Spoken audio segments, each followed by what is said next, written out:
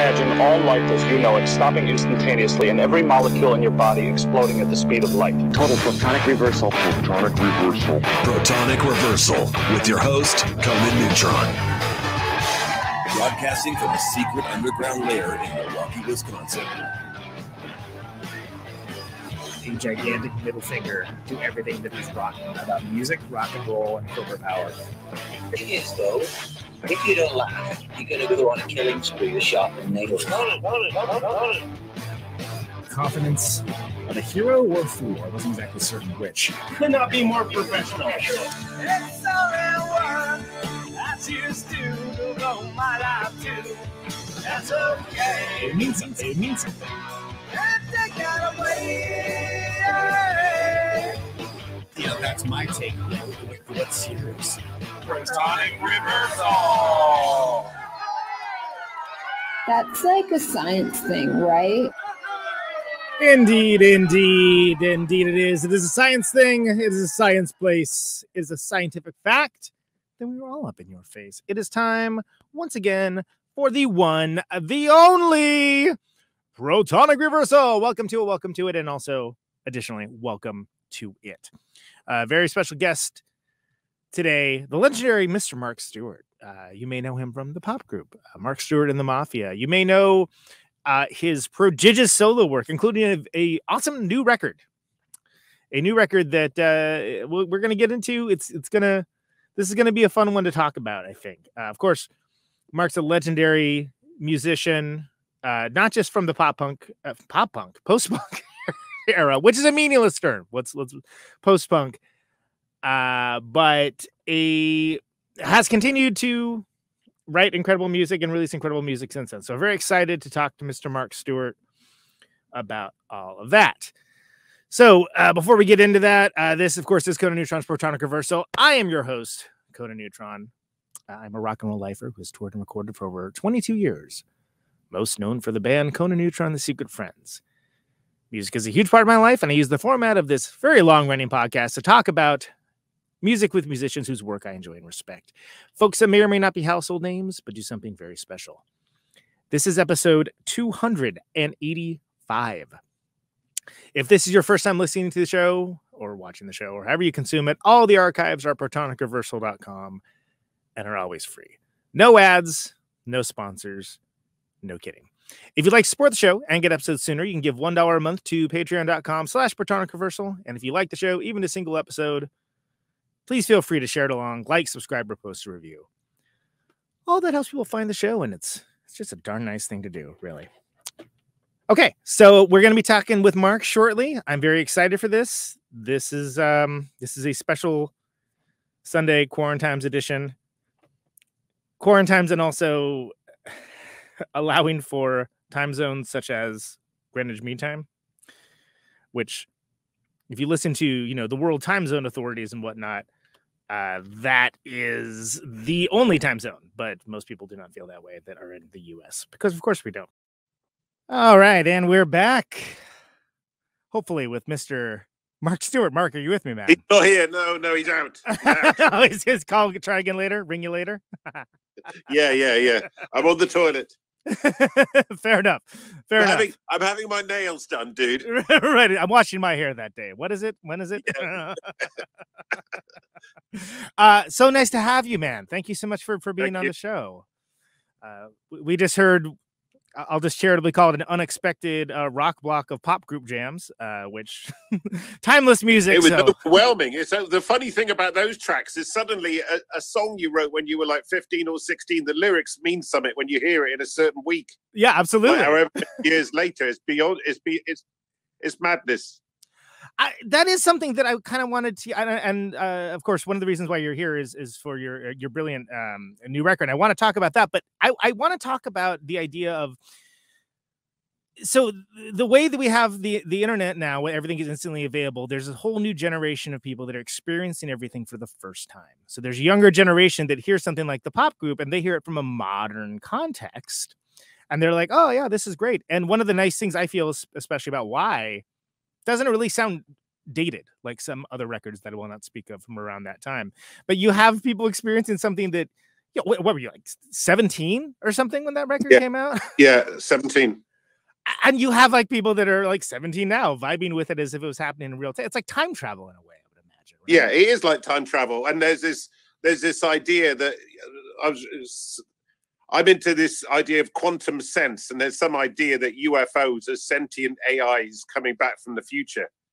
And for me, time it's non-linear anyway. But yeah, but it's cool. It's cool. But it's kind of, but I was listening to like Dion and the Belmonts, you know, I was listening to like stuff from the 1940s. So the thing catches you of the moment. But what's really weird to me, like I was just saying, is my own, it's like I was writing a letter to my future self.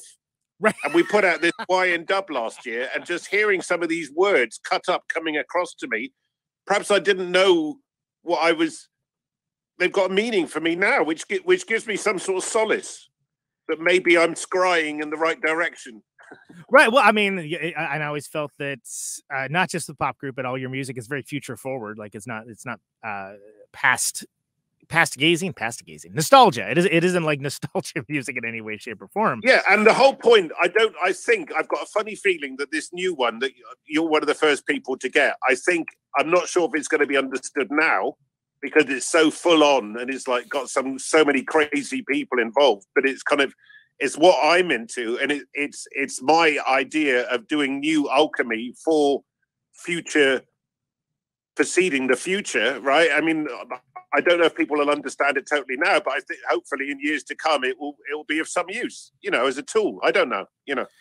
Well, and I think that's so you're dead on with that. And first of all, the idea of, and I guess we can let the audience in on the conversation as well, that it's a record. It's called Versus, right? Well, it's VS. It's the abbreviation. Versus. Yeah. VS is short for versus. It's like Mothra versus Godzilla. Right, exactly. Which, speaking my language, you talk like that. You look a bit like a wrestler. Exactly. It's Ricky Flair versus a British Bulldog. Yeah. It's funny because I always think of the I quite like the band Sparks, and they made that record with Franz Ferdinand, and the first song is "Collaborations Don't Work," which is uniquely Sparks for their sense of humor. Cool. I love Sparks. I was thinking about them just now. We did with the Maffia. I did a gig at the Cat Club in New York, and I could see across the room that Ron Mayle was sat there. And the last time I'd seen him, oh my God, was I was waiting outside of one of his gigs when I was 12 to get a autograph. You know, so weird, and like so those things, and like standing next to Bowie or something. I nearly wet myself in those sorts of situations. Anyway, carry on. No, sir. I mean, like I don't know. Did you see that documentary that Edgar Wright did this last year? Not yet. I hear it's good. It's beautiful, and it's beautiful in the way. Here's how I would describe it. It's beautiful in a way that if you have ever been an artist or the art that you like is maybe not mainstream, just to see it all laid out like that so beautifully and so artistically done. It's a fantastic director. I don't think you actually need to even know or care about Sparks to enjoy it. It's kind of for all of us to a certain degree, and I think that's really wonderful. Yeah, so they open doors to other galaxies, and it's I just saw some call out on the internet for artists and whoever to kind of rise up and start forming opinions for a new future. You know, it's quite interesting times. Anyway, well, let's get back to Versus. So sorry, that was a derivation about Sparks, as happens often derivation. I haven't heard that word in a music interview. God, you don't look so into. Oh well, the bow tie. You asked the tweed jacket. Slightly intellectual chaps. He's got one of the downliner sex hats on. The most loquacious music interview show in the internet. Oh no, he's turned off. You got spit all over the microphone. Loquacious. Come on, we're meant to be punk rock. We're not meant to read books, dude. Fair enough. Fair. So let's talk about. I can feign ignorance. It's fine. We can celebrate the highbrow, the lowbrow, and everything in between on Protonic the Reversal. monobrow in my case. The Oasis. Well, let's talk about Versus, because this is an album of collaborations. It's very unique. It wouldn't be, I don't know exactly what people would expect, but I think there's some cool kind of surprising paths that you take down. Was this something, did you have this idea pre-pandemic or to do it this way? Yeah, well, Mika Vino from Panasonic, he died a couple of years ago. So it's kind of like, yeah, I mean, this is what I do, you know, and it's kind of, I just kind of collect people, bump into like KK Noel. I loved Zenny Giva, and I loved that whole Jap noise scene going so way amazing. back to like High Rise, and you know, I just loved it. And we got him to open for the pop group in Tokyo, and I got on with him really well. And it ended up that he was a fan, so we just started swapping ideas, you know. And Mike Watts has been a fan since time. He's in this film that was made about me, and he got me into interview Iggy for this film. Blah blah blah blah blah blah. So it's all kind of mates to a certain extent. Suddenly I hooked up with Consolidated, who I've admired from a distance for a long time. It's a wish list. It's the sort of people I'd play at a party. I mean, nobody would come, but I'd jump about to that. I mean, look, you got KK Null, you got Consolidated. That's my kind of party, my man. That's yeah. Well, and I'm glad you brought up Null, because Zenny Giva, that's a band that true heads will know, is what I usually say about Zenny Giva. And that is a band that you can, you must respect what they do, because it is so forceful and they're so unique of purpose to what they do that it's quite extraordinary. I wish you said that about me. I'm jealous now. No. Well, but it's so the next thing I was about to say is, to me, there's a saying, well, we get it from The Wire: game, respect, game. Yeah. Right. And that seems like the perfect pairing of well, I'm trying to raise the game. I am really trying to raise the game. I appreciate use a crap kind of advertising. For me, this is bleeding edge. And I'm not trying to stoke my own fire, but I'm out there and I'm not coming back. Follow me if you want. I've got a torch, I think. Do you know what I mean? I'm not sure where I'm going, but I'm out there. I'm going. But you'll let us know when you get there. The ship is lifted off. And I think that's so key to me, because it would be very easy, I feel, it would be very easy to make a record that sort of meets expectations of what people think that they know from you, right? Like let's have like the 2022 version of Why, for instance, right? Like what some of this stuff I did on New Sound, or sort of, you know, I'm doing some stuff with some reggae guys at the moment. Jamaican. Yeah, but that's not. Yeah, but that's not where you're going. Though. I'm not doing anything for the.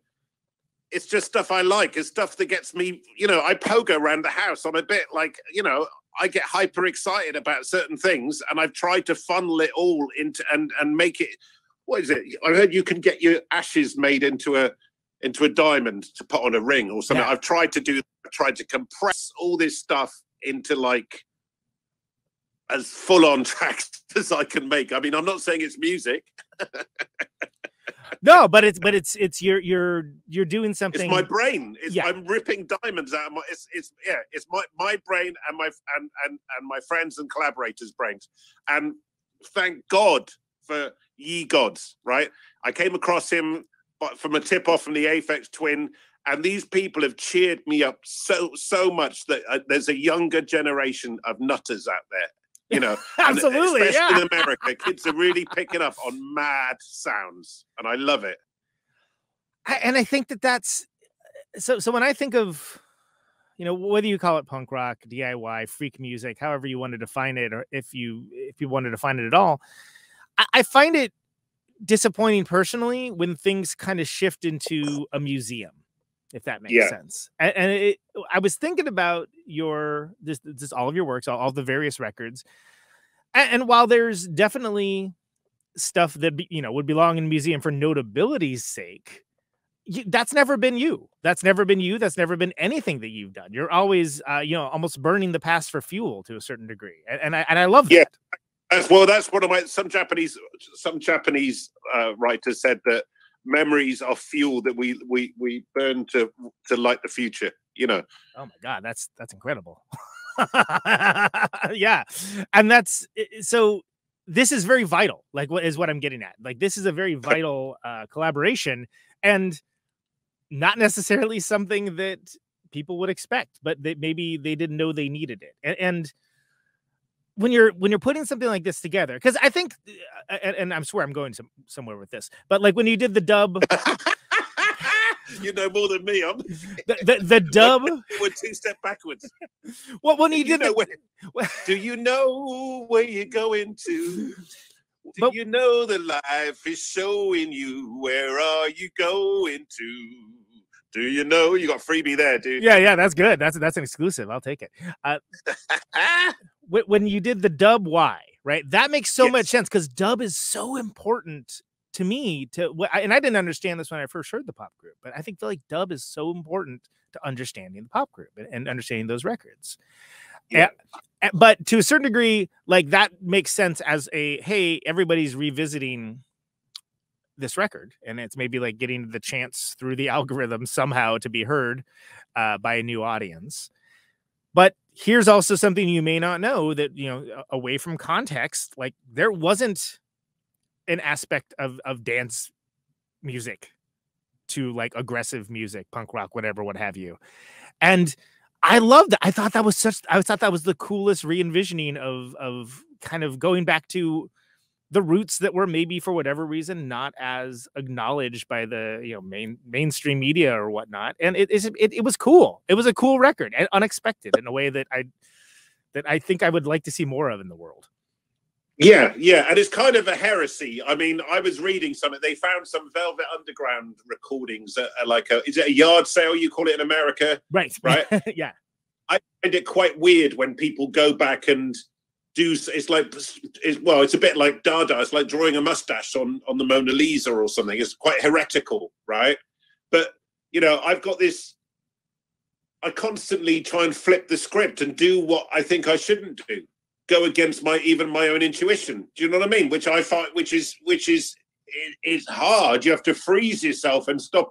It's quite a weird way of working. It's difficult to eat. Yeah, well, it's not a recipe for financial success. I'm done. Yeah, you're not. I mean, you're not going to make tons of money at it. And as for noodles, dude. but it's the cookery show, right? Right. Yeah. Absolutely. Yeah. So what's your recipe for pasta? Yeah. No, I think that it's notable to me though that so it's the artist path, right? That's the best way to put it, and you can. For me, it's more the path. It's more the path of the Zen master. I mean, I don't like the idea of artist. Okay, fair enough. They got it saying in Bali, we have no art, we do everything well. I really question, and I'm so pleased when I'm away from people who claim or think that they're artists. I'm not, opinionated. I don't get it. I'm not being rude, but and I've ended up doing these things because I can't stop doing them. But trying to say that they're of any importance is beyond me. Well, so the idea of doing it because you have to, because you have something kind of burning and itching in your brain, right? Yeah, branded. So, I guess I brought it up this casually as a point, but so let's talk quickly about if you can, about the dub Y. I think that's like, was that just hey, wouldn't it be cool if ... that kind of came to reality? Was it more planned out? Well, the funny thing is, suddenly we got the master tapes back from Warner Brothers, because the label there wasn't really rough. I was sharing a house with Jeff at the time, Jeff Travis, and Rough Trade hadn't even been set up. And luckily we signed to a sort of a label that had some independence set up by this guy who set up UA, and it was great. They really looked at it. We had total freedom. But anyway, we got the tapes back. It ended up that it was owned by Warner Brothers, right? We got the tapes back, the master tapes. And I remember a couple of years ago, me and Gareth opened the box, and it was the first time we'd seen them since putting them in the box when we left this Ridge Farm Studios. Right. And we got digitized, and we started hearing the original versions, and we did a deluxe edition of Y, and we put on the original untouched versions before we dubbed them and overproduced them, which were the versions we were sort of playing live as we got into the studio. I think I lost you for a second, Mark. You still there with me? Mark Stewart. We were working with Dennis again anyway. Dennis produced a new album we made called Honeymoon on Mars. Right. And I said, we should get Dennis to dub it. right? But Yeah, not using any techniques we wouldn't have used back in the day because we didn't have the time to do the dub back in the day. And it's come out really, I'm really, really pleased with it. And again, it's pushing envelopes that I think should be pushed. It's so important in life to keep on breaking out of what you think you are. I've got this saying that faith is the room for doubt. I'm constantly trying to challenge what I think I am, what I think I'm doing, what I think this is for, what a screwdriver's for. It may sound a bit mad, but that's me. Right. Well, and it showed a different side of those songs in the band, and very clearly showed that which by the time that, for myself, by the time I got to a record store, I was like, oh, okay, so they were listening to these kinds of records, and this was their lens through that, et cetera, et cetera. But for someone that doesn't have that frame of reference, it's a very immediate thing. Well, and let's put it clearly, the songs still work. Exactly. and a lot of people, some really crazy like DJs, are suddenly playing them in their sets, and they don't even know our stuff. So, brilliant. Okay. Yeah, I know these things become, I call it like a cargo cult. They become unhinged or untethered, and then they become something else, and they make with something else, and a mutant arrives. I know. You cannot control who your children breed with. Brilliant. Well, and it's or what planet they escape to. Right, exactly. Where they colonize, where the colony starts. And it's amazing to me too that, because I feel like so for me, my path, and I feel like this is similar to a lot of folks' path, is maybe before Spotify and everything else, is that you heard, like, I found Wire first, right? I found Wire, and then quickly Gang of Four, and then The Birthday Party, and then later on I was like, oh, well, have you heard the pop group? And I'm like, what is that? And then I checked it out. But which it was pop group people would say, which pop group? Yeah, exactly. I'm like, what do you mean, like the like, Monkees? Yeah, Dion. Like, who are you talking about? Like, what is Four Tops? Like, yeah, I know all the pop groups. So like, no, the pop group. It's like, oh, definitive article.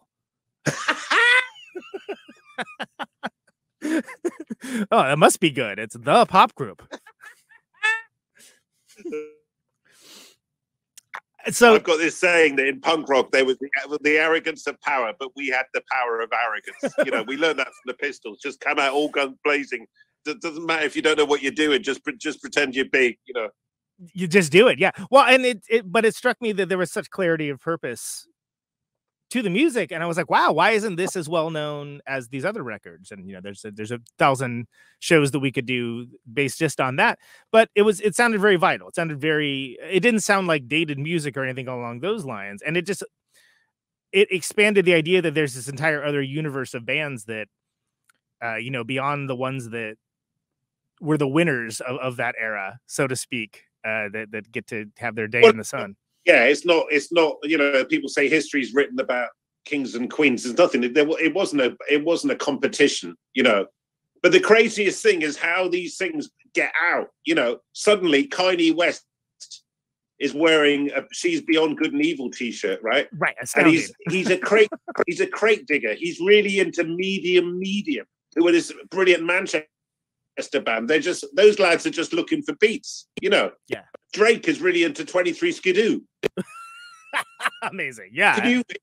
It's crazy. I mean, it's just as crazy as me being into Cool Herc or, the Sugar Hill Gang. So what? I like it. Yeah, and I think so that's a perfect example of what was it, Matt Groening, right? That brought you guys out and was doing the thing of like, I have all these bands that I love, and I'm going to bring them out to do a thing because I love these bands, and it exposes to a new audience, which is great. Yeah.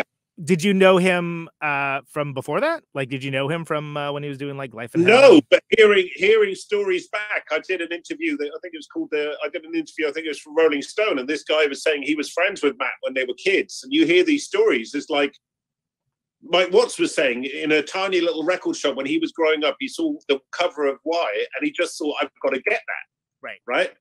Then I'm living in Berlin, and I'm just trundling along doing my solo stuff and doing these art projects and stuff. I suddenly get a phone call from a guy who's helping to manage us, who managed Suicide and Throbbing Gristle at the same time.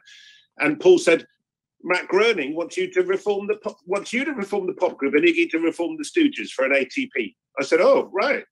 You know, and immediately I thought, is that going to be necrophilia? Well, exactly. Right? Yeah. Because if you're going to do it, you want to make sure it's done in the spirit of. Well, but with that reaction, I just thought, well, you know, my thing is, first of all, and we've always been a real democracy. I wanted the other lads who maybe hadn't done as much since that band finished that I had to get the kudos and to get the chance to travel and go to Japan that I've always been doing all around the world, right? So there was that for it. It wasn't even for me to make the decision. But then there was the thing about if I think I shouldn't do something, I do it. Sure. No, and that's a great way to live a life, right? And the obstacle is the way. Yeah. Exactly.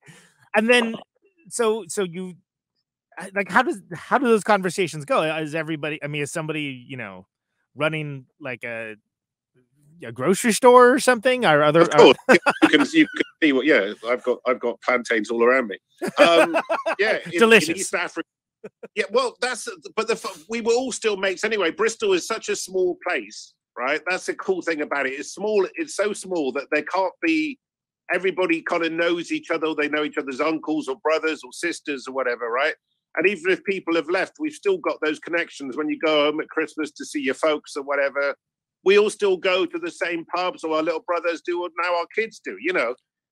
And it's like we were always mates, and I made it part of my point to fight for their copyrights and to protect the integrity of what we were standing for, because punk and the whole DIY ethos was a political act in itself for me. And, you know, I'm just helping push this new film based on Simon Reynolds' book, Rip It Up. And that, for me, the politics of controlling the means of production and fighting censorship and doing exactly what you're allowed to do without some middle management person coming on saying, can you shave one eyebrow off? Right. Yeah. It will sell records. Yeah. The autonomy of being able to control what you are trying to put out there and not have other people. I know that I can sit here and say something in exactly the way I want to say it, with whatever noise I want round it, even if I don't really know what I'm saying half the time. And I'm not preaching. I'm just throwing mad ideas that tickle my fancy that hour when I'm doing it. And it will get, even the mastering, it will get, you know, this Versus thing, I've spent so much time and effort, and even the ethos of Emergency Hearts, which is like an anarcho-crypto sort of setup in the States. You know, the whole thing, as far as I can see, is virtually clean as to the person that's handing you over because we're trying to punk up the internet now. We're really trying to, you know, Scott Crow runs the thing, is really trying to play the robots. You know, we're not going to be slaves to the algorithms. I'm really trying to make a sort of, you know, because it was built, you know, I know that Bitcoin and all that stuff, it came from cyberpunk. Cyberpunk came from what they called was industrial. There's a line from research all the way through to the guys who are running or thinking about the future. I was just looking at these autonomous things on the blockchain, and it's pure pirate punk rock. And so much of it comes from, I mean, and it's about freedom. Yeah.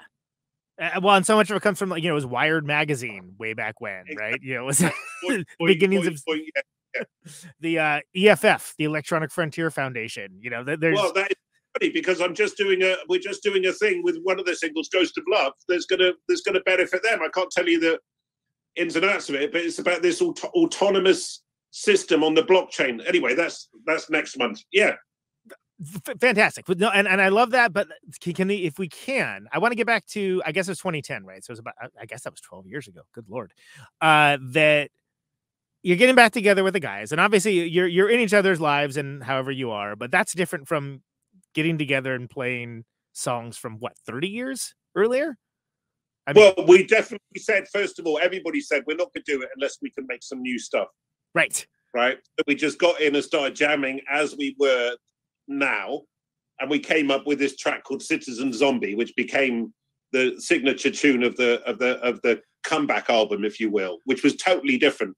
And by chance, the biggest producer in the world, who produces Adele and everything, was a huge pop group with his Phones project, Paul Epworth, and we got like to work in his new studio he'd just been building, and he produced, it's just madness. The levels of cool people that are into that shit. Yeah, well, and that's something that's been so cool to see.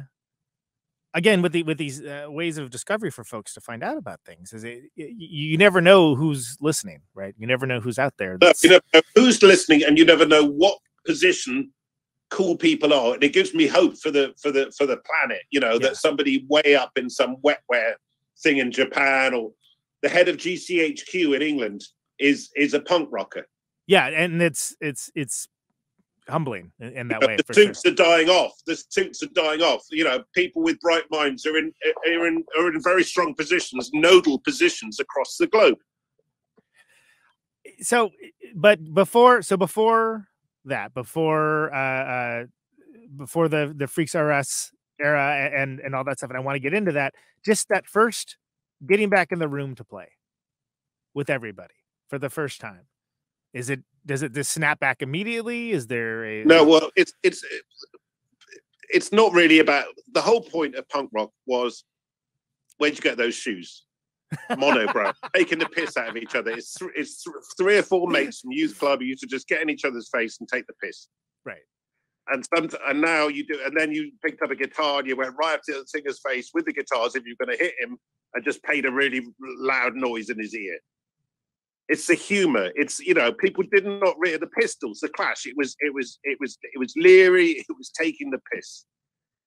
Yeah, and so you're sitting there with Gareth and with Bruce, and it's just just like picking up like that. Having a laugh like we've never been there before. We always used to get Bruce to 3 o'clock in the morning. I'm getting Bruce to talk in a really high voice. I was going, I'm not going to talk to you unless you talk in a really, really high voice. I'm sure when he plays with Johnny Rotten, Lydon doesn't do that. So it's the fun of it. Or we trip somebody over, somebody really important from like a festival, or somebody comes in, or they sit on a whoopee cushion, or we pee in their drink.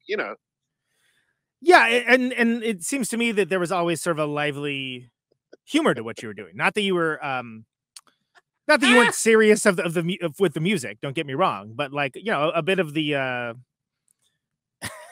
like taking it, being serious about the music, but like not taking like the other aspects of it that maybe some folks take way too seriously. It's naive, it's playful, it's childlike. We learned that from seeing like Ornette Coleman, and I met Sun Ra when I was young. You just realize these people are so.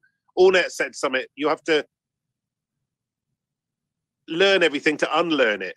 And right. Burroughs used to say, there's this thing of flipping the thing. It's this naivety and this preparedness to not do what's expected, and which is cool. Somebody used to come on the stage with a garden hose and play clarinet through a garden hose. We just did. Why not? Why we're listening back to the tapes of Why. It's full of like these little children toys and stuff. It's just, and Dennis Bivell is like a 3-year-old. Honestly, he needs like Ritalin or something. It's just like we're just constantly laughing and having a laugh, and the hours go, and you come out with something, and it's a pleasure, But I do that even when I worked breaking boxes in a warehouse or washing up. I have a laugh if we were stuck on a boat going across the Atlantic, I'm having a laugh 6 o'clock in the morning. Do you know what I mean? Yeah. But it also just strikes me that some of the stuff that maybe was just done for like, hey, let's try this out. Then you have people 25 years later like, what effects pedal is that? What synth is that? Exactly. Bobby, my friend from Primal Scream, was just saying to me earlier on, he's become my lockdown buddy. We just chat about Joe Bryant and Dux Deluxe and who had Bebop's Deluxe. And he said, Mark, if only these people knew, the Wire magazines, the studious librarian sort of interviews. I mean, I know that stuff, but he said, if only they knew your sense of humor. Do you know what I mean? Exactly. Well, and it comes from, for me, like a wild disdain or disinterest. Disdain might be wrong. For norms, like the fact that a disdain for authority. Yes. That is palpable. In the music. Not even authority, assumed authority with no, what I call devout ignorance. People that just put on some cape and think they're important, A cape makes you important, Mark. Do you not know that? Just ask Dracula. Hang on. He says, no. Well, but it's My name is Dracula. Yeah. There's God, isn't there that French God, there was that French song. Vanessa, once bitten, twice shy. Vanessa disco song. Yeah. French one. Yeah. That's it. I was thinking. Andy Warhol's Dracula, I liked with Jose Alexander. Yes. And I was also thinking of Only Lovers Left Alive, the Jim Jarmusch movie. Okay. That has the it's like an Italian. There's ladies singing and dancing. Giallo or something Italian. Yeah. I can't remember the name. This is a terrible derivation. Sorry, but it's another. Didn't expect so much vampire-related content talking to Mr. Mark Stewart, but here we are. But then, like, looking at that mindset, right? At that mindset and that way of like, hey, the Ramones, Pistols. Great bands, but that doesn't mean go sound exactly like those bands. It means like take the idea of freedom. And so punk was already happening. We were. My best friend, four houses up, was in the Bristol punk band called the Cortinas, and they'd started, 14 just before punk, when everybody was into Dr. Feelgood, like the Ox by the Who, right. Pretty things like R&B, Stepping Stone, the same stuff they had on the jukebox at Sex, the same stuff the Pistols and the Clash learned to play. So we were ready. Before the thing broke out, we were wearing like donkey jackets and stuff, and and then we saw a little tiny picture of the Pistols, and they were wearing the same mohair jumpers and pink pegs that I was wearing to the funk club. So I was going up to London with my money from breaking boxes to buy clothes in Malcolm's shop, Yeah. But so we were coming back from the Roxy, and me and Bruce and Gareth were like best friends with the Cortinas. They went to school with them. I went to school with them, and we just said, well, why don't we ever go at this? But we don't want to do, it wouldn't be punk to play punk. Right. So we just decided Right. to mix in what we were listening to in the clubs and in the blues dances and stuff. And, this is what happened. Yeah, I mean, you got like you guys, brought in like the dubby bass and the sort of like free jazz and funky rhythms and in a distinctly unique way, even from other bands that were doing it. Not that there were that many, but there wasn't anybody. No, I mean, the funny thing is, I'm not being rude. It was really that early. It was just us and kind of magazine. Yeah. And playing around England, I remember Tony Wilson from Factory, who hadn't actually said Factory, took a real love to us. And he had this little tiny club, the Russell Club, which he called the Factory, right? And he kept on putting us up in Manchester. And you could see people in the audience.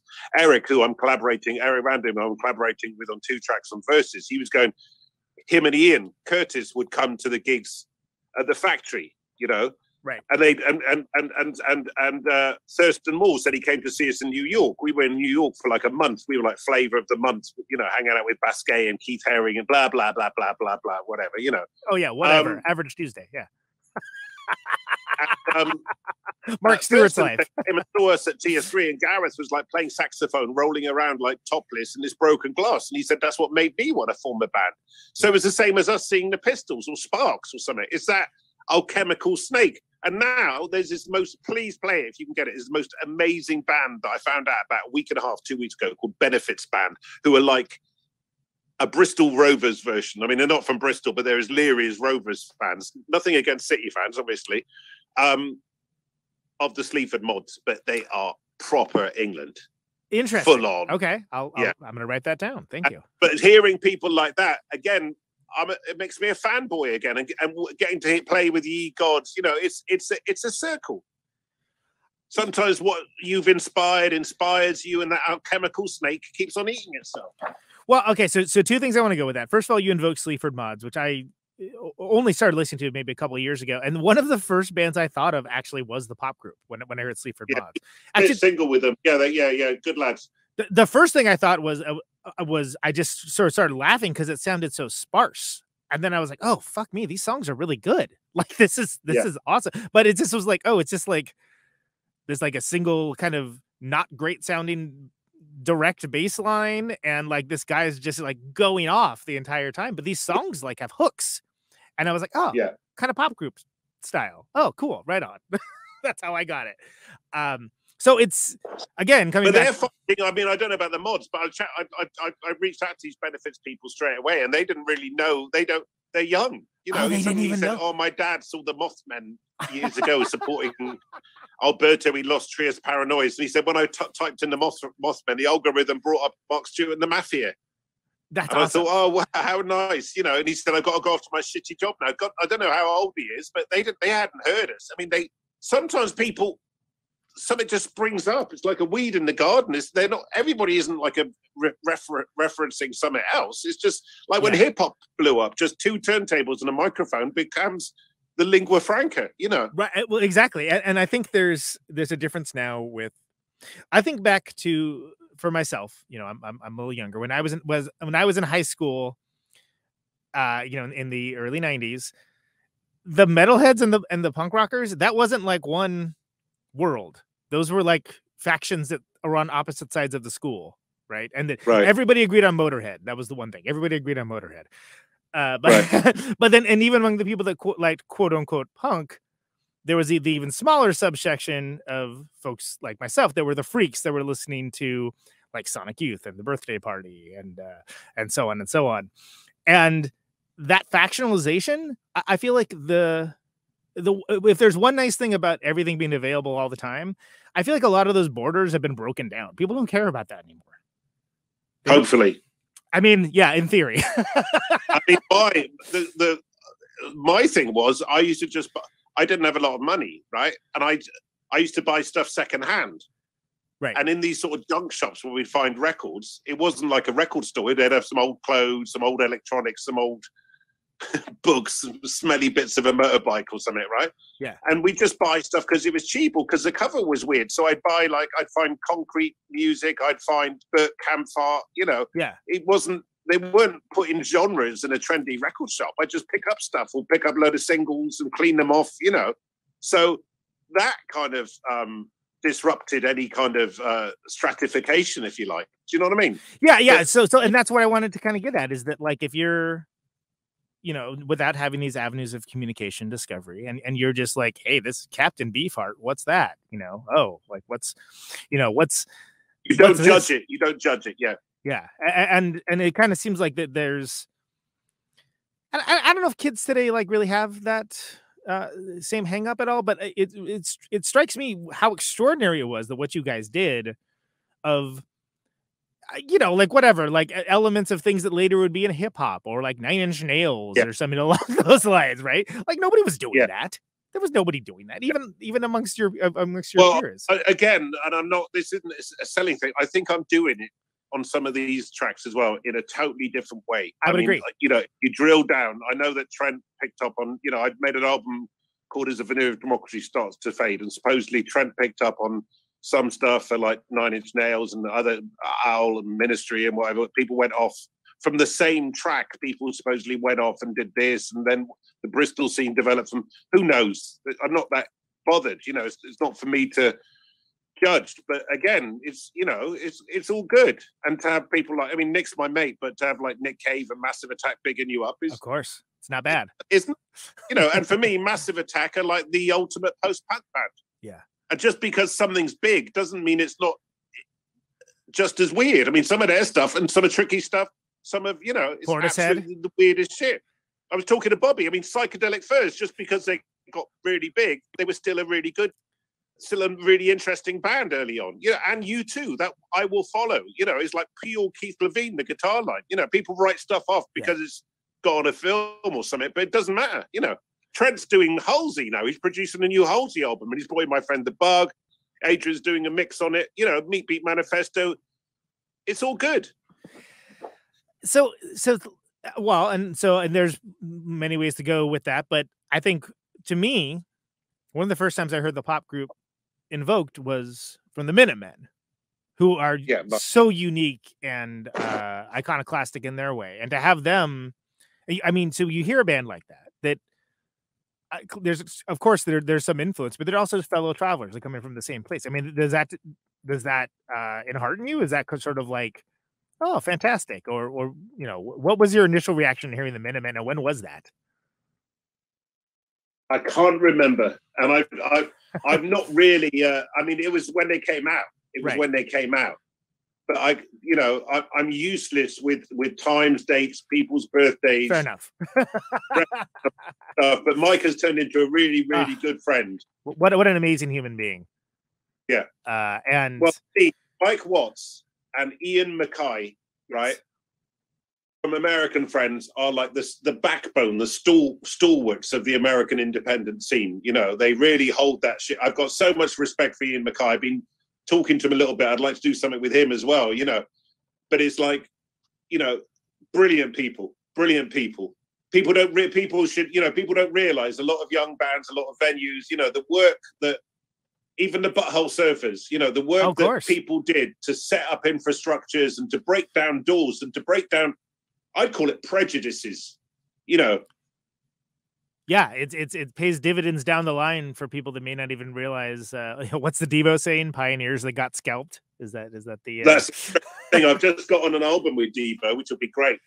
Oh, fantastic! That's so good. Well, and you mentioned Ian, you know, and again, most of these people we mentioned have been on this show before. Fugazi, another example of a band taking like dub influence and some of the stuff that you guys did in the pop group and taking it kind of a different way, which is fantastic. Yeah.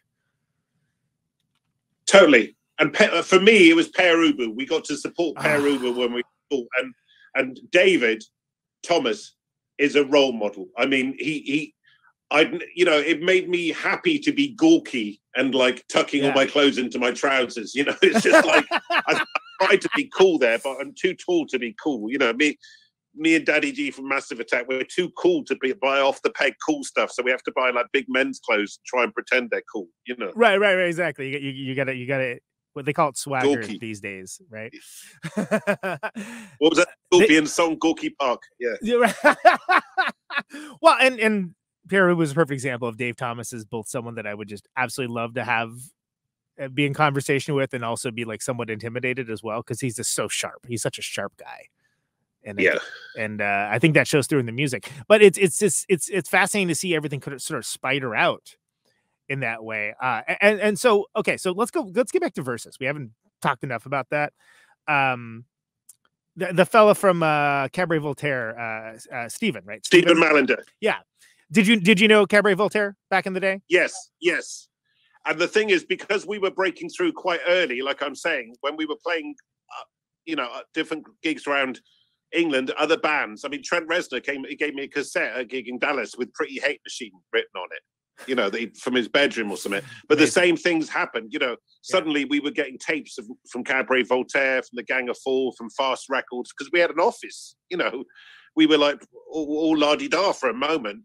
And we were doing, you know, and I did this Amnesty International big benefit thing. We found out that Nico was in on hard times. Got Nico over from France. The bill was Nico, Linton Kwesi Johnson, Cabaret Voltaire. You know, we were doing gigs with the Gang of Four, with the Slits and stuff. So, yeah. And over the years, Mally, and I did something with Richard, and I've got another track I was working on with Richard as well. But Mally is like he could almost be like my brother. Right. And Eric, right, who's really close to the Eric Random is really close to the Cabs, and you know, the whole he's like Mr. Manchester, right?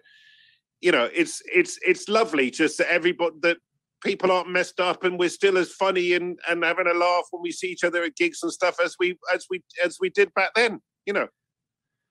And you have that shared commonality of experience too, right? Well, there was something really serious between me personally, maybe not the other pop group members, but me personally, and with Richard and Mally, with the whole Burroughs going into Research Magazine, going into cyberpunk, that whole, I mean, it's a crappy word to use now, but back then, that dystopian ballad sort of take on things, you know, and reading a lot of sort of, you know, science prediction, not science fiction. Anyway, fiction is arguable. I mean, half of the Philip K. Dick. Well, my dad was a scientist, and in the 1950s, you had this wave of British sci-fi, right? Brian Aldiss and Michael Moorcock and stuff.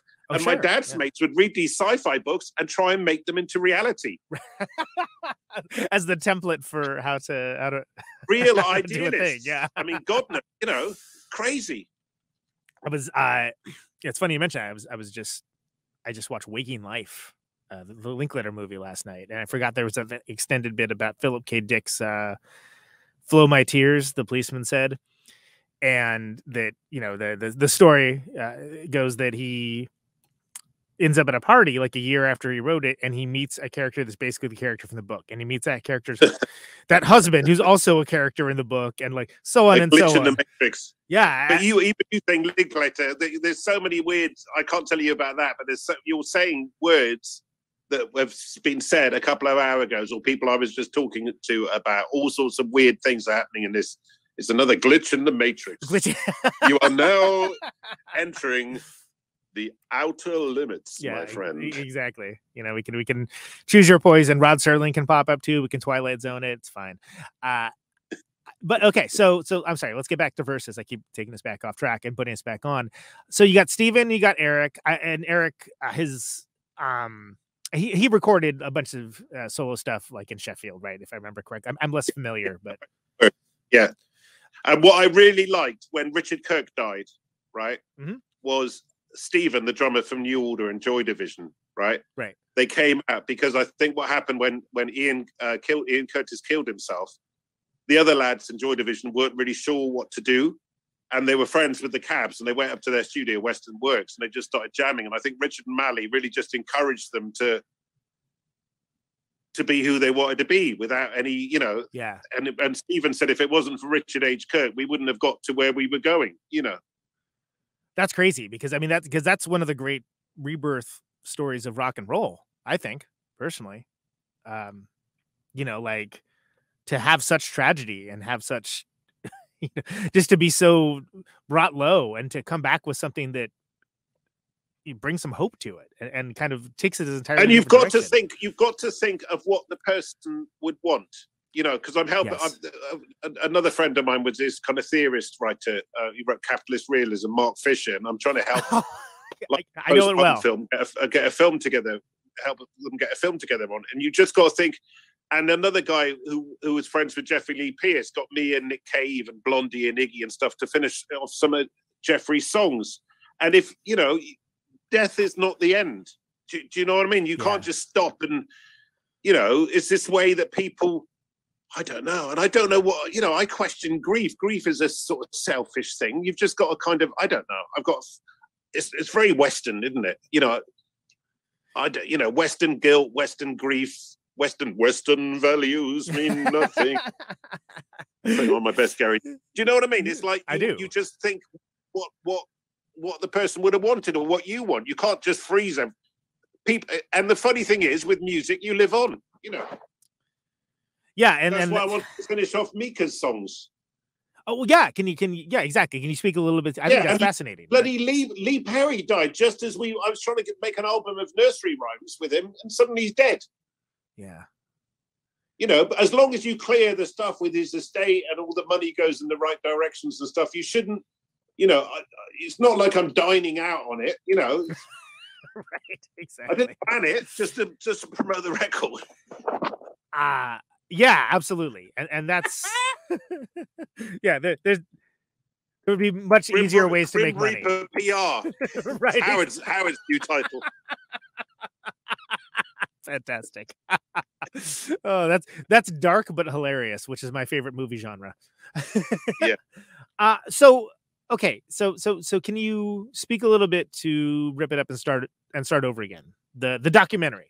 Rip It Up and Start Again. Well, basically what happened was Simon Reynolds, who was a very good journalist, him and David Stubbs for The Melody Maker, right? You'd always, you know, they're covering really interesting stuff. He wrote a book called Rip It Up and Start Again about what came to be called post-punk. Obviously, I'm unaware of when something's going on, you don't genre-size it, right? Right. You're not thinking about a record bin to put it in at that moment in time. Yeah, and I was living in Vienna at the time, again, doing these weird sort of art things. And suddenly, like, I was knocking about with some sort of younger bands, and this guy called Christopher Just. Anyway, the Electroclash was kicking off or something, and there was a band called Adult who I really liked, who kept on playing. I love Adult. Yeah, right? yeah, great band. Yeah, and anyway, but suddenly these younger bands, really younger bands, sort of would come over and start chatting to me, and I thought, and start sort of asking me questions about stuff from years ago, right? And when I was always, you know me, I'm always trying to be the new kid on the block. hang tough. But have you heard the latest thing? Exactly. We all feel that way, you know.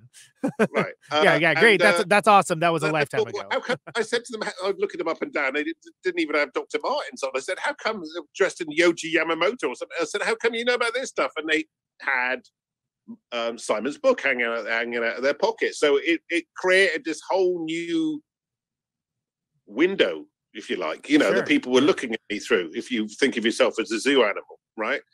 And then Simon's my friend, and this German director, Tony Schiefer, was making a documentary about it, and he got Simon to talk about me or my influence or something in this book. And then Simon said, can you come and sit on this round table in Berlin? And anyway, I was aware, blah, blah, blah, blah, blah, blah. A couple of years ago, an American director guy hit me up and said, Mark, I'm making this film based on Simon's book. We're going to be in London. Can we chat to you? I said, yeah, sure. Not that I do a lot of interviews. And anyway, I got on with him really well. And I said, you've got to talk to this person. You've got to talk to that person. I was talking to them earlier on. We're trying to fix them up with Laura Logic from Essential Logic, Linda from Ludus, No. I hooked them up with Mally, right? Yeah. From The Cab. Keith Levine, I'm trying to get him to talk to, who's a very good friend of mine. All sorts of different people, you know. And so the film's coming along, but just suddenly I was going, look, why don't we push, get a trailer ready? Me and Mally and Eric are doing this track. So it's like post-punk then, which is the film. Yeah. But post-punk now is us trying to like be DIY on the internet and with the same enthusiasm and push the two things out together on the same arrow. Right, because that shows it's more than just an exhibit at a museum. Exactly. It shows more of a life ethos. Like this is, and also that like it doesn't have to stop. It doesn't have to end. A life ethos, totally. I love that. And that kind of, and I just thought about the title, Rip It Up and Start Again. It's exactly the same as me saying decondition yourself and faith is a room for doubt. And it comes from a song by Edwyn Collins that Dennis Purcell produced for Orange Juice. Yeah. I mean, that's the whole point, And there's another word, mesthetics, which I quite like, or plunderphonics. That whole thing of trying to, having a printing set. We're doing these limited. Nobody could make any vinyl, so we've worked out how to get a lathe cut, homemade. We're really pushing against the pricks, as Nick said. Well, yeah, and you're dealing with the same hassles that everyone is. Like the supply chain doesn't care how much punk rock cred you have. But I think it's really important, whatever and what anybody, and I think everybody should have a right to question or see things as anybody. But whatever was going on and whatever is going on, I just thought it was really important to just try and make some anchor points and keep on doing stuff that we're still flying a flag. And if we can't do stuff live, we're going to go online and do it, or we're going to do stuff. When they said we can't do, there's a waiting for vinyl. I said, well, let's do little cassettes with little fanzine in a bag like we used to back in the day. Yes. Anything to keep the small little record shops going in Greece and Belgium. Those places are hubs. Those people. That's where my mind was blown. And it still happens, right? Just because. Of course, those places are crucial for the world. I was just reading the stuff about. Is that film Beijing Bubble, whatever it is, about the punk rock scene in China? All these little towns with like mad punk rock. It's incredible the way Iranian heavy metal bands. Yeah, you know what I mean? It's incredible. 100%. I'm not talking about those countries as if there's, it's weird. Everywhere where it's got. I just saw these Tibetan guys like just a flute and some sort of banging drum, and they were like the Sleaford Mods in this freezing, just in some yard. Right? Exactly. Because you find a way. Well, and on that, of full disclosure, a friend of mine, but former guest of the show, John Yingling, does these documentaries called The World Underground that's literally just like, hey, did you ever think about what like the punk rock scene in communist China is? Well, here you go. It looks like this. Here's what they have to deal with. Here's how badly they want to do it. And here's like what they will go through to. And it's astounding to me. I mean, it's beautiful in its way. Yeah. So that's fantastic. And I've seen the trailer. It's awesome. I'm very excited to see that. I think that's going to be a lovely time. But I love the idea that it isn't just here, and the whole point is that it's not nostalgia. It's not just not nostalgia. far away. Right? Anybody can do it. That was the whole point of punk. Yes. The audience were as important as the people on the stage. You know, it's that breaking the frame, breaking the narrative. Anybody can do it. DIY. What's the Watt thing? The Mike Watt thing he says about taking turns, like being on the same level. And form your own. Yeah. Like and it's God, that's yeah, that's great. And that's one of the reasons why when people adopt certain styles of music as a genre and then they think of it as a genre, it's like, no, it's more of a lifestyle. for some of us anyway. Like it's more of a way you think of things. And it can be like, you know, you're talking more of a life sentence, mate. Fair. But you're talking about things like, you know, what is it now? What are those things you put in the Elon that you put in your neck? What are they called? Those Elon Musk things? Oh yeah. I forget what they're called. I know what you're talking about though. Yeah. By the way, I love when that dude I think they did that to me. I think one of my mates had a lobotomy. I think they did something to us. There was something in the water. I love that dude debuted his future card and basically looked like something from RoboCop or something too. I was like, what are you having a laugh here? Like, what's happening? Okay, future card looks like RoboCop. Sure. We'd talk about retro futurism, right? Anyway, okay, so I want to get back to and knowing that. So the time is recording, the record's not out yet. It's coming out April 8th. CD, digital download, and streaming platforms. We mentioned at the outset. You have KK Null on here, which is astounding. You got, you know, Pansonic. KK Null and Mike Watts. And we're doing a version of a Grant Hart song. I love it. All of my, which is the most. I mean, tell me anything in the world that is weird. Have I not got the weird crown on now? Can I be crowned the weirdest that you've ever had? I mean, look, if you were... I mean, that's not an offer. I mean, I'm not trying to chat you up or anything. No, if I was your target audience, you have hit the mark, sir. Like, if Conan Neutron's Protonic Reversal was your target audience, that is... It's one-on-one. I'm trying to sell each individual person. I'm phoning people at random across the world, trying to get them to buy a record. That's basically what it's going to come down to, I think, at a certain point. Cold sell, yeah. Door to door, the fuller brush salesman, but with records. An insulation for your home and some solar panels, mate. Excuse me, sir. Do you like Zini Giva? How about the Minutemen? Yeah. All right. But it, no. Can I have your phone and your bank details?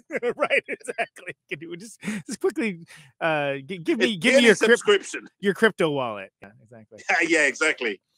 Okay, back on track. But you also have like Pansonic. It's on there. You know, Consolidated. I mean, this is a.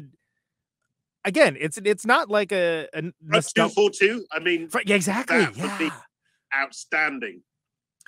I had a lot of time in Belgium back in the day. The crazy thing about and Front 242, their early stage look. Talk about RoboCop. They had the whole. They look like those police in Ottawa today, right? They had the whole like black outfits on the boots. Yeah. Those little things that Janet Jackson got later on. Those weird little microphones. You know. Even if they only started body popping, I mean, they had the look. Right. Absolutely. They've got the look. Well, and you got Lee's on there. And there was something going on. Hang on, sorry. There was something going on in Belgium, right? And I've never found. So you do a gig, right? And then you go to some. You know, I often went to some sort of like weird hotel bar. I didn't want to go. I always want to go somewhere different. In Tokyo, I'd go to a city pop bar or bodycon. I'd always go somewhere different. You know, that's how I end up hearing different things. And so I kept on being in these sort of hotel bars in Belgium and hearing this mixture of really good music, like sort of dancey electronic music, with a sort of guy sort of crooning in a sort of post-punk way over the top. And I could never find out who, because the barman would never know, the barmaid would never know what it was. Ages later on, I found out that it was called AB Sound. There was a famous club there called Ancien Belgique, the Tuxedo Moon a lot of people used to play. We played in, right? But there was a DJ there that just played this certain kind of sound of often sort of Belgian and bands developed around it. It's really interesting. I think the only thing to break out was Belouis Sum. And then a bit later, I was in Rotterdam or Nijmegen or something, and I went to this other club, and it was the beginning of rave. It was this really fast Dutch high energy music. It was crazy. Yeah, when you hear. And then after a gig in Metro in Chicago, I just got in a cab and said, "Take me somewhere."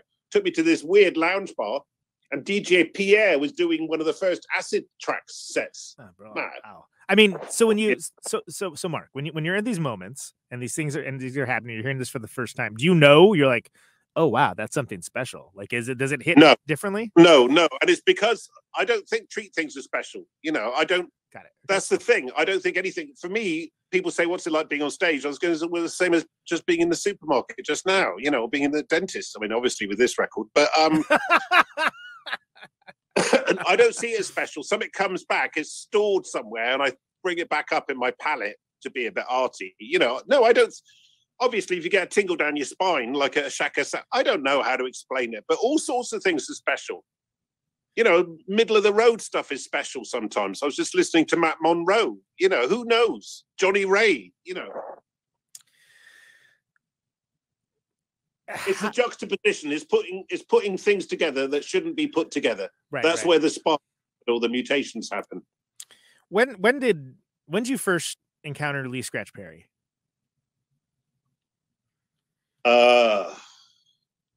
Basically, knowing that you're not a time and dates guy. I was born just after the skinheads time, and my brother was a suede head, and the skinheads and the suede heads danced to reggae, right? And they played, probably, right? I think, maybe the Pioneers or Lick Shock, Kick the Bucket, one of Lee's vocal band things. The skin. Yeah, so to set the scene, right? Like there's these we'll charitably call them very white music. In some cases, very, very, very white music, and what I would imagine is they're probably not a co-ed experience. I would imagine, but I would imagine that the reggae, the dub shows probably, by the very nature of the music, would be a little more inclusive and a little more. No. Skinheads. They were black skinheads. The first skinheads. It wasn't. They were the skinheads in England. It was just a working class thing. It came out of the mods, so they were Asian, black. It was a fashion thing. It was not 1968, 1969. They dressed up in tonic suits and stuff. Nothing to do with what you know as skinheads now. Right. Yeah, and I'm sorry, I didn't mean to characterize it that way. That was not my intention. But yeah, but to set the scene. This is before. I mean, I don't know. Has it been mainstreamed? No, but it still was considered as punk rock was considered. No, reggae was in the charts, right? But there's a really funny film on YouTube, a documentary about Delroy Wilson or something about these Jamaican guys cutting all these Skinhead Moonstorm, cutting all these songs for this. It was like a cargo cult for an audience. They didn't even really understand what they looked like or what they drank or whatever. And some guy comes over and does a gig up north in like 1970 or something. They just couldn't understand. It's the most bizarre thing. It's like being suddenly me having a hit and playing to like Barnaby's monkey dancing ceremony. Do you know what I mean? Well, because it's from Mars. If you've never heard it before, right? It's like I've never heard. Why does that sound like that? Right? Like why does it like even things? I'm thinking about things like, and the audience was from Mars to them, right? And I'm thinking of things like slowing down the tempo, right? Like slowing down like the. And I just heard we just did this documentary on Lee that Lee was really into 1970s British sitcoms, which are hilarious, you know. And he'd watch them, and you can hear them under these. I mean, the guy. I'm sorry, but you know, for me, he's more important than anybody like Salvador Dali. It's beyond music. He's an incredible artist. I mean, a pioneer, right? I mean, like, think about the fact that, you know, not only did he work with like Bob Marley and like the Clash, but like the Beastie Boys, Orb. I mean, like, this is a guy that he never stopped. And his art is incredible. The video that we made for Alpha, and the first issue of Alpha, the money went to Alpha Boys School in Jamaica, which took kids off the street and taught them music. And some of the best Jamaican musicians came from them. Please donate to them.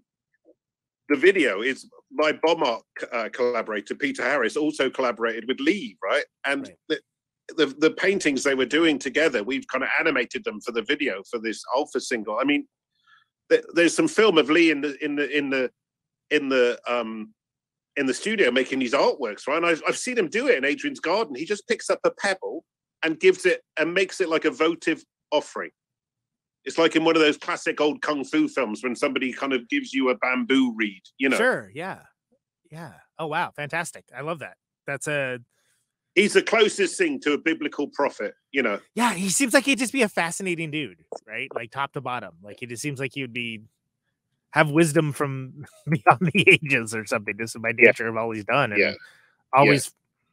But I think music somehow does that, it's not to do with the ego of the musician. If somehow, with especially with music, because of the resonance, and I think, you know, even to do with the way they built cathedral, there's something about, is it beta frequencies or something? There's something about music that even if like, little kids drumming or running around in circles, that you can, I don't know if the words transcend, because I don't know if it's better or worse than what, you know, it's a, and I don't even like to use the word mystical, because I feel mystical 24/7, but it's like, it's sure, yeah, something, it's a key. Yeah, and so, okay, so then let's go back to verses, and let's go back to, how does the collab with Lee start? And also for those somehow so that I have live this idea. I think is it Raymond Scott? Right? Yeah. That sort of theremin guy in the 1950s. You're talking about the composer, right? The one that was the he did a children's album. That's right. He did the These the weird sort of Clavavox things, and right? the Electronium, I think it's called. Yeah. Something like that. Like it's all these weird I just had this idea.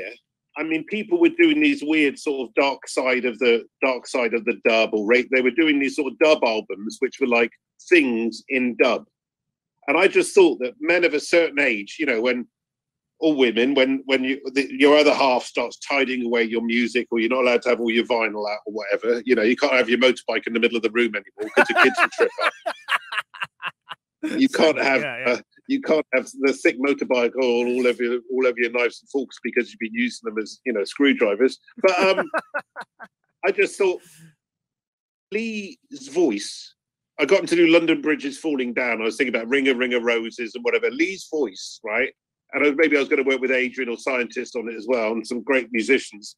Just like a nursery rhyme record for kids that parents could like play in the car, and they'd like it as well. And it's an excuse to, like, do you know what I mean? I think it would do all right. Yeah. And I was even talking to some like mates of mine who work in kids TV. I mean, kids TV is wide open, you know. Anyway. Well, and I feel like there's just like every once in a while there's an opportunity for the weirdos to do some cool weird stuff. That I feel like that's happening in children's television. No. Well, yeah, the weirdos. Yeah, I know who they're on 24/7. Yeah. Yeah. The weirdos are the ones that run it all. Well, we're not weird. Don't let them tell you that. You know what? That's a very good point, and I'm going to take the point, and I'm going to agree with that. That exactly. Why are we the weird ones? Yeah, no, of course not. The sooner the better that the people who supposedly think they're marginalized or weird rally together and realize they're the 99% or whatever. Do you know what I mean? Everybody's a bit. Anyway, I noticed it started happening in commercials. As much as I don't like sit here and study commercials or anything, but in the last 10 years, it was like, oh, they're taking like this weird Dada-esque David Lynchian turn sometimes, and like it for just advertise, like some advertise, at least in America. I don't know if that's the case there, but it's like, oh, not that that's a sign of progress necessarily, but it's like, oh, it's a sign of something for sure. Yeah. Okay, so. Nursery rhymes. So Lee Scratch Perry, like kind of the same idea with the Raymond Scott thing, right? And why not, right? Because this is a record where it seems like the ethos is let's do cool stuff. To me, like it doesn't seem like there's like a unifying thing. To the ethos is this is Mark's mixtape. Yeah, it plays like a mixtape. Is publish and be damned. If you don't like it, stick it. And it plays like a mixtape. And the reason the Romans, when they took over England, they didn't get up past Hadrian's Wall to Scotland is us Picts tore off all our bearskins, covered ourselves in excrement, and ran at them. And that's what I'm doing with this record, dude. You heard it here first. Mark Stewart covered himself in excrement. Tranquilizers to stop me doing a follow-up. Okay, so and I'm really excited for the world here. I think it's interesting. I think it's a cool record, and I am stoked about that documentary too. It's going to be awesome. I realize I'd be remiss if I didn't at least we talked about Y and Dub, but we didn't. We glanced on Citizen Zombie and Honeymoon on Mars, and I think those are interesting. Those are interesting records, and I wouldn't. I'd feel like I wouldn't quite be getting the job done if we didn't talk about those. because well, the pop group are not going anywhere, right? Right. And one of the things during lockdown, Terry Hall from the Specials, right, was curating. It was Coventry City of Culture, like those All Tomorrow's parties. He was choosing stuff he was into. Sure. Right. And he said to me, he said, Mark, can you do something, right? And you know, the Specials were really into reggae as well. Coventry had a big reggae and dub scene like we had in Bristol. And so we did Y and Dub Live with Dennis mixing it, which was really, really interesting, right? It was one of the only gigs that survived all the cancellations because it was they had some sort of government art backing. So we did it, you know, which was amazing. One of the first, just before Christmas in Coventry. It was amazing. It was in the ruins of the bombed Coventry Cathedral. I mean, it was so cathartic to us, you know. I'm sure. Yeah. How could it not be? That's incredible. Yeah. So you know, so I've got a couple of strings in my bow at the moment. I've got, and we're doing a big On You Sound celebration next in April. Tackhead are coming over. You know, we got the whole New York Jamaican posse. You know, we're doing Mark Stewart and Maffia, Tackhead, African Head Charge, Horace Andy. Adrian's just made a big horror. So there's a few different teams in my league, if you know what I mean. I do, yes, exactly. That's... I feel a little bit like that Damon Albarn. I got the Gorillas, you know, Blur. Right. This is my Blur record. Oh, clearly, yeah. No, but that's... But this is my Baroque pop opus. Yeah. No, that's not an analogy I would expect, but I appreciate it. Yeah. So about, and again, I'm not trying to nostalgia train at all, but I just think that Citizen Zombie and Honeymoon on Mars, those are both great records that I think those are worthwhile records, even if you don't know how much longer do we tolerate mass murder and why, right? Like they stand on their own. They stand as their own records. And that you talked about when you guys reconvened, it wasn't like, hey, let's do like a big, let's cash the check and make a big nostalgia train thing. The idea was let's be a band. Let's make some music. Yeah. What I'm driving at with all this is, you know, you mentioned that you immediately get into the, you know, whether you call it busting balls, taking the piss, however you want to call it, and like that side of it. But you've got away lightly, mate. but the like when you start creating it, you know, it's informed. You're very different people. You're grown men, right? You're not kids anymore, and you have a lifetime of experience behind it. I so am. Don't grow up as a tramp. I've got my adult baby, and I'm adult baby syndrome. I'm in an oversized tram. Right. At least in age, if not in mind. But I think that to me, and where I'm going with this is, I feel like you've not lost any of the wonder and possibility. Wonder is what keeps me going in life. I was just writing a song called Wanderlust. The sense of wonder is beautiful. Prince Farai had this song. Sometimes I wonder, sometimes I ponder. Wonder is again, it's resonance to me. It's beauty. It's wonder and hope. You know. Yeah, and I just think back to, because as you might imagine, a lot of musicians listen to this show, and you know, I think that stuff resonates. And when you blaze a trail that way, and you follow your own compass to where you want to go, I think there's merit to that. And I think this is not a world that rewards that necessarily immediately, certainly not financially. But I think the rewards are inherent in and of themselves. And I don't know. I don't know if you feel the same way. You would know more about it than I do, since you've been doing it a lot longer and have a longer body at work. But I think it shows through. Like all this stuff that you do sounds very exciting. It sounds like you're excited about it. You're hitting it full force, and you know, I feel like there's something to be said. Anything else, mate? I cannot do anything else. Yeah. I've tried. Well, and why should you? To be normal. Yeah, why should you? You know, why? I just end up getting punched.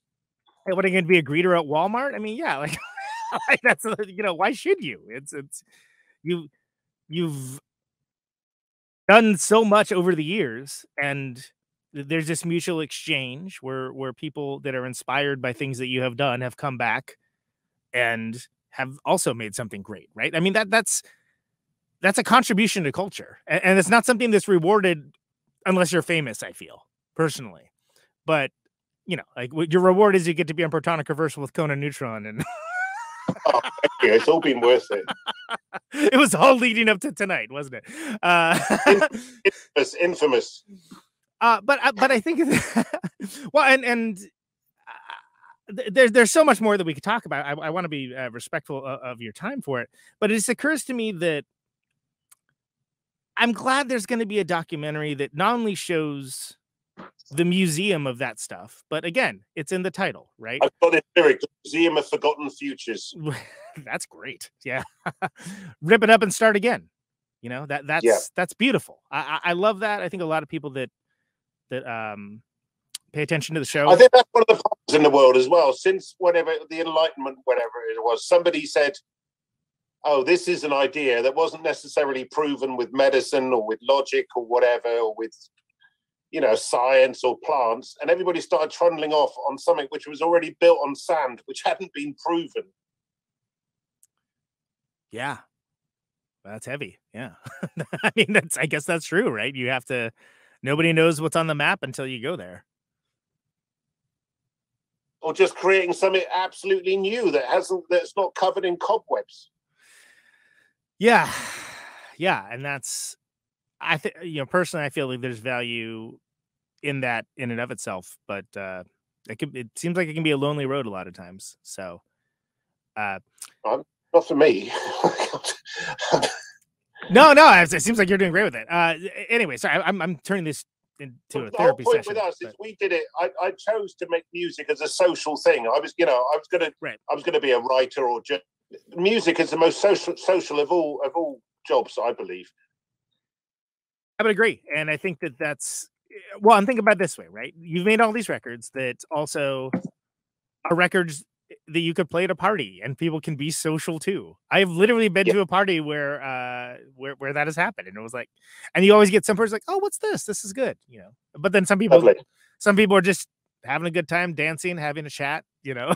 Yeah, it's fine. They don't care about the particulars, and that's also fun. I think also that there's something to be said for the mutual exchange of inspiration too, right? Like you've been very good about name checking bands that you're into, that you find interesting, cool, et cetera, et cetera. I like that when folks such as yourself that have such a storied discography and such incredible history behind them still take the time to be a fan. I'm a fanboy. I always have been, always will be. And I promise you, buy benefits. Band. That's a riffing on the mark.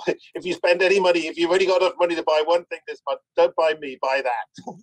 That's an astounding endorsement, and I love it. So last thing. So first of all, I want to be mindful of why is coming out again. At the time of this recording, it's not out yet. That's early April. Go get it. It's very interesting. You got the videos are out. D. Perry videos out. The trailer for Rip It Up. The Cross No Shadows sound is out. You know, we'll throw all those various links into the show notes so folks can check it out without having to think too hard about it. Is there anything else that you got? I mean, you're a busy man. Anything else you got going on that you want to mention on the show?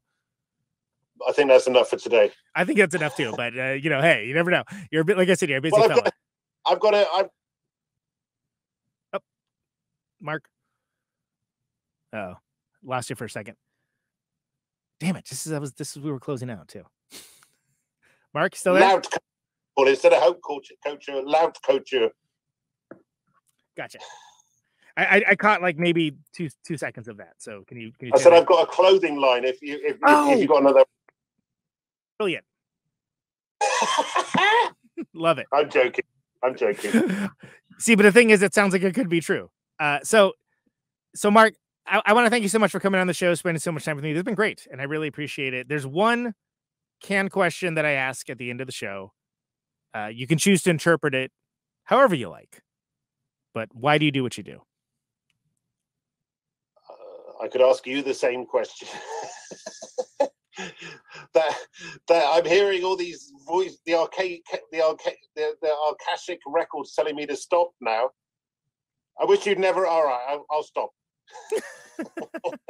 Is it that annoying? Is it? Skinner, the gangs used to come up to me and say, Uh-oh. Yeah, I think your connection's freezing out. I don't know if that's me or you. it's all good. Okay, yeah. So that's yeah. So if you want to answer that, that's great. Otherwise, Mark, it's been a pleasure, man. Thank you so much. Why do I do what I do? Because you have to give something back to the planet, don't you? Indeed, you do. Indeed, you do. Mark, Stewart, thank you so much, sir. Appreciate your time. Thank you. It's a pleasure. I'm going to go listen to the bloody record now. Not that I needed to. Take it easy, everybody, and stay tuned to this show. Thanks, Mark. Appreciate it. There goes Mr. Mark Stewart.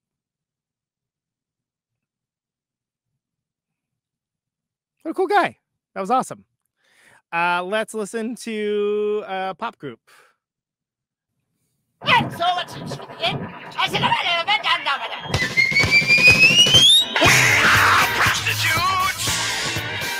Everyone has their price. We are prostitutes! Everyone has their price.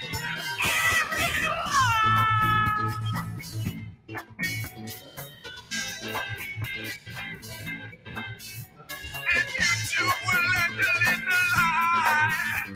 And you two will let the little lie. And you two will let the little lie. Everyone has their price.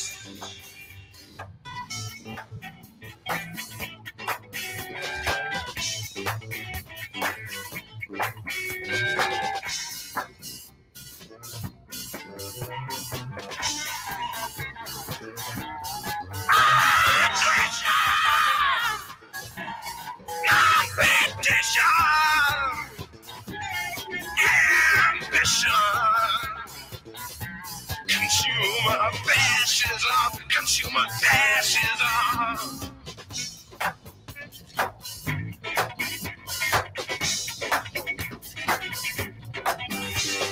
We are prostitutes. Everyone has their price. We are prostitutes. Everyone has their price.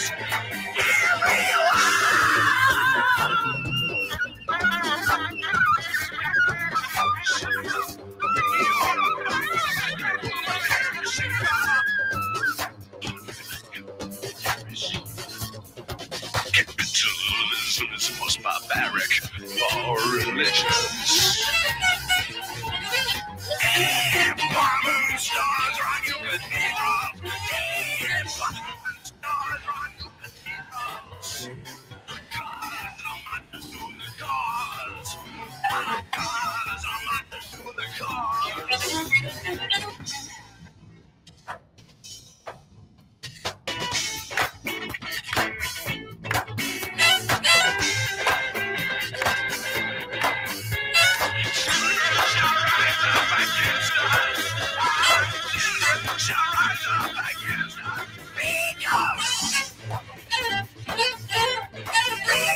Because we are the ones to blame.